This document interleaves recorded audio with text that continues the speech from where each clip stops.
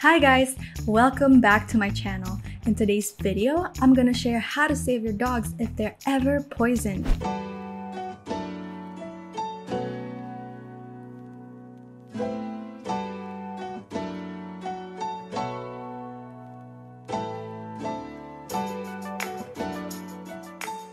You never know when your little buddies might be in Roomba mode and accidentally eat something they're not supposed to. But don't worry, you're not alone. Everyone has definitely gone through the same thing one way or another. Full disclosure, I'm not a professional. I'm just sharing my experience in hopes that you guys can learn what to do if you ever find yourselves in the same sticky situation. So one day, I was told that our house was scheduled to be fogged for mosquitoes. I was like, no, what am I gonna do with Chap? I have to go to work, and it's not safe to leave him alone in the house. Chap was 2 years old at that time. He was super active, extra naughty, and innocently curious. So leaving him alone in the house was definitely not an option. I asked my boss if I can bring him to work, and surprisingly, he kinda lit up. I didn't know he actually likes dogs. If you know what my boss is like at work, you would think he could have been the devil himself. Thank goodness my boss is a dog lover. Once I was at work, my boss called me into a meeting. Naturally, I asked my friend to watch Chap for a bit. All of a sudden, my friend barged into the room shouting like a crazy person. She was like, Mel, I'm sorry. I went to the bathroom for a bit, and then when I came back, I saw Chap eating rat poison in the corner. I was like, no! Can you imagine my horror? It felt like the world had ended.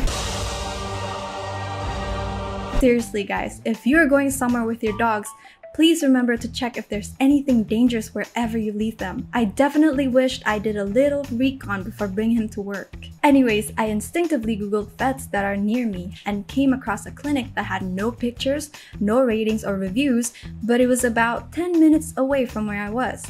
I have never heard of this vet before, and my gut was telling me that it was going to be a little sketchy. But still, I had to risk it. My dog's life is in danger. As you guys can probably guess, when your mind's going a million miles an hour and your vision starts to tunnel, and you're not thinking clearly, you're bound to hit some bumps along the way. When you're fighting for time, let me just say, every single thing becomes an obstacle. As I was driving, I felt like running over every motorcycle, every person walking by, and definitely speeding past every red light. My anxiety and fear has taken over any logic. To make things worse, I had gotten lost for a fair bit because the pin in the Google map was not registered correctly, since the clinic was just the vet's house on some small road. It's common knowledge here in Indonesia that small streets don't tend to get mapped correctly. So my 10-minute drive to the vet ended up being a 30-minute drive. I was so worried that the poison had spread all over. I saw Chap was hard of breathing and his eyes looked like he was so weak. Once at the clinic, I started shouting like a crazy person. I was like, help, please help. And this nurse replied in a calm manner, please have a seat and fill out the forms. I couldn't take it. I blew up. I said, this is an emergency. I need to see the doctor now. Only after all that embarrassing shouting did the doctor finally pop his head out from his door and gave me the signal to come in. The doctor was super nice and helpful. I'm forever grateful to him. After the doctor's swift checkup on Chap, the doctor said I'm lucky I got there when I did. The poison has started to spread, but not enough to cause a permanent damage to his internal organs. My goodness, all I could think about were all the what-ifs to prevent all of this. If only I double-checked the office before bringing Chap, or if only I tied up Chap to my table, or if only I checked for any vets nearby the office and actually tried to visit it once so I wouldn't get lost. So many mistakes that would have been prevented if I was more prepared. So Pawrents, please learn from my mistakes. We have to cover our bases wherever you plan to frequently take your little buddy. Any amount of time wasted means risk that could have been prevented. Those few precious minutes you wasted on Googling could be make it or break it for your dogs when they're poisoned. I remember the doctor told me one great tip. If your dog accidentally ate poison, this is the lesson of the day. You can give them activated charcoal to buy yourself some time and prevent absorption into the bloodstream, which can damage other organs. And please note that activated charcoal is not curative. It's only a preventive step to reduce the absorption of toxins by 80% in just 3 hours. Here where I live, there's one brand that I know and use all the time growing up. It's called Norit. So how does it work? Activated charcoal is a form of carbon processed to have small pores to increase surface area that is used to absorb and bind toxins and chemicals to prevent the body from absorbing them. Think of it like a magnet.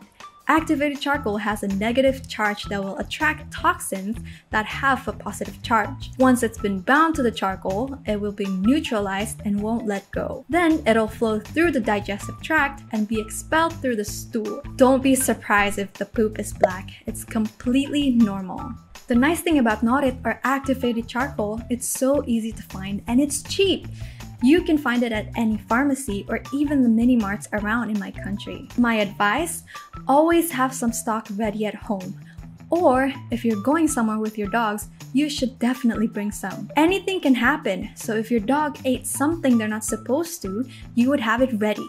Just remember that the 10-20 minutes looking for Norit could be the difference in saving your pet's life. So in my story, thankfully Chap didn't eat enough of a lethal dose and I happened to rush quick enough to the vet just in time. One of the things the doctor did first was force feed Chap some charcoal because rat poison happened to be one of the toxins that can be neutralized by carbon. As amazing as charcoal is, it won't work with every kind of poison. Poisons like ethanol, cyanide, or alcohol unfortunately won't be of any help. The rule of thumb is that charcoal won't work with acid, alkali, anything corrosive, and alcohol-based substances. I've put together 2 lists of toxins that can and cannot be absorbed by activated charcoal. Feel free to pause and take a look.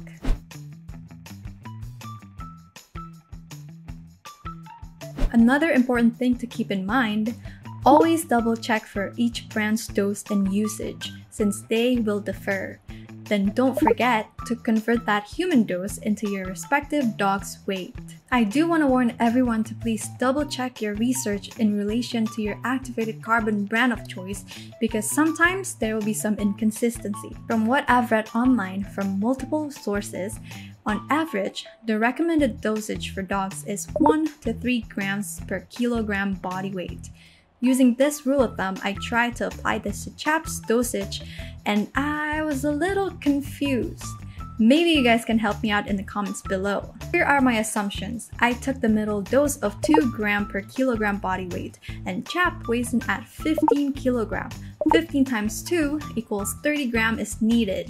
Now if we take a look at the descriptions on Norit's bottle, one Norit tablet contains 125 milligrams of activated charcoal. If we follow online articles' recommendation of 30 grams or 30,000 milligrams for Chap, we divide 30,000 milligrams total needed activated charcoal by 125 milligrams per tablet. This means that Chaplin needs 240 tablets of Norit? There's no way that this is the right dosage for dogs because the recommended dosage for humans from the bottle is only 5 to 7 tablets per dosage, with a maximum amount of 20 tablets per day.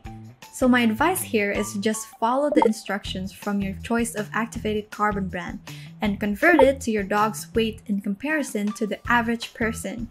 Better to slightly overestimate than underestimate. I would trust the manufacturer more since online articles never specifically disclose all of their assumptions. For example, maybe the 1 to 3 grams per kilogram body weight can mean 1 to 3 grams of total carbon powder instead of the actual activated carbon ingredient.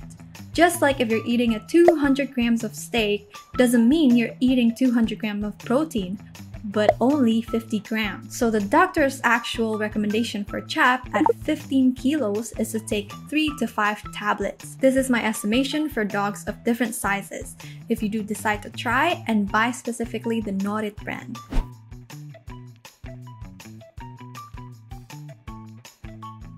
This is important to note. You still need to neutralize the poison in your pet's body. Activated charcoal is meant to only buy you time to get to your vet and minimize the poison from spreading. You can follow Chap's dosage as your starting point, but it's just a ballpark figure. If you want to be absolutely sure, Please ask your trusted vet since body weight and age affects the dosage. Once you find out the correct dosage, I suggest writing it down on the bottle itself so you won't forget or waste precious minutes trying to research and calculate the dose. Especially if you're in a panicked state. You can't rely on your mind to think clearly or be 100% logical. Do whatever you have to do so that if you're ever in that scenario, you won't waste any time. And the last tip from me, how to give activated charcoal to your dog. If you find your little buddy in a situation where they have ingested some poison, you will fall into two scenarios. Scenario 1, they're still active and energetic because you caught it early on and the poison has not spread. Or scenario 2, their appetite has dramatically decreased and they are low in energy because their body is overloaded by the poison. Here are my methods on how to deal with both scenarios. In an Asian household like mine, I use what is readily available all day, every day.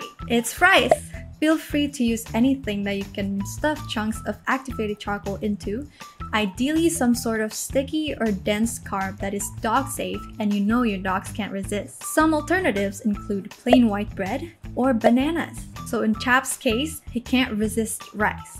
I usually grab some leftover cooked rice that is a little dry since it'll be sticky or hard enough for you to make rice balls. Keep your hands and fingers slightly wet so the rice would not stick on your hands. Flatten the rice on your palm, put one tablet or half a tablet in the middle, then surround it with the rice. Don't take too long to mold it into a ball because the idea is to hide the charcoal in the rice bowl. Overworking the rice might spread the smell and taste of the charcoal on the outside. Don't forget to make the slice swallowable for your dogs. You don't want them to choke on the rice balls. If you know Chap, as gluttonous as he is, he would eat everything. So I'm glad that he's easy to fool. Depending on what you are more comfortable with, you can try out these two methods in liquid or tablet form. For tablet form, it is very quick and easy. The trick is to get your dog to sit, then tilt the head up. Use your thumb and middle or pointer finger as a claw over your dog's snout. Use the other hand to hold the tablet and push down the bottom jaw to open out their jaw. As their jaws open, try to put the tablet on the back part of their tongue as possible. Then use your hand to keep their jaw closed, while stroking the neck to encourage swallowing. If you sense your dog is very tense or aggressive, get some help or the proper tools such as thick gloves. Please remain calm because if your dog senses you're nervous, it'll cause them to be even more nervous. I would suggest either having someone gentle hold their mouth open or use a sturdy object to hold their jaws open. Either use a rolled up towel, a wooden stick, or their favorite chew toy. Place the object on the back of their jaw. This will help prevent your dogs from shutting its jaw on your fingers. Just remember, no matter how much your pet loves you, an injured animal will feel vulnerable and scared and might lash out or snap out of self-defense. Crush the Norit tablet to powder or find one in powder form that's food grade. Dilute the activated charcoal powder with drinking water, just enough that it is runny and not a paste. Then you put it into a plastic syringe. You can buy some online for very cheap, but make sure the syringe can detach the needle or find syringes that are designed without one because you won't be using it. Lift the upper lip and squirt in the gap behind their canine teeth. They will usually just lap it up. Please remember to be patient and do not lose your cool. They're probably nervous, scared, and confused. Being angry or flustered will not get your dog to obey faster. So if you see your pet start to be anxious, try to give them time to calm down first, and then try again. Some dogs will spit out the watered down carbon since it tastes bitter. My tip here is to mix in a little bit of honey just to add a touch of sweetness. Plus, natural honey has healing properties. Anything helps, I say, especially if you find your little buddy to be in a weak state. I've searched far and wide to find a reliable and honest source of honey, but the one that I personally use with my family is this one brand.